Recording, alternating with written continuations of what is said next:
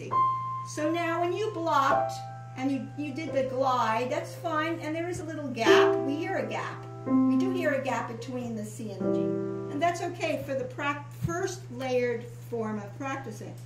Now then when you let go of it and you actually go through it, you don't want the gap. And I'm going to show you what the gap is. The gap is there still. See? There's an air space. I'm doing a rhythm. Drag it. Da-da-da. Drag it. Oh, drag across, drag across. Da-da-da. Drag across, drag.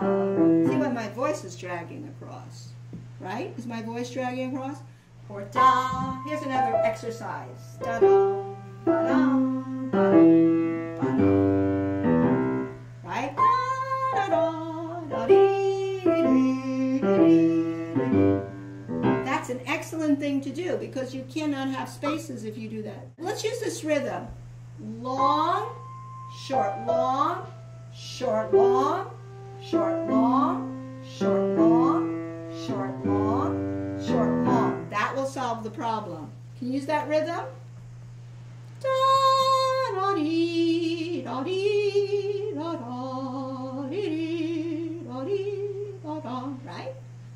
Then it's seamless, is it not? Look, da da da da da da da da da da. That will do the trick. Because if you distort the rhythm but you get the legato, then you can undistort the rhythm and go straight. That would be the best thing for you to do. Because you got to get those air spaces out of between what? The E, C, G. When you jump over to G, E, C. C, G was getting an air space. Do you know what I'm saying?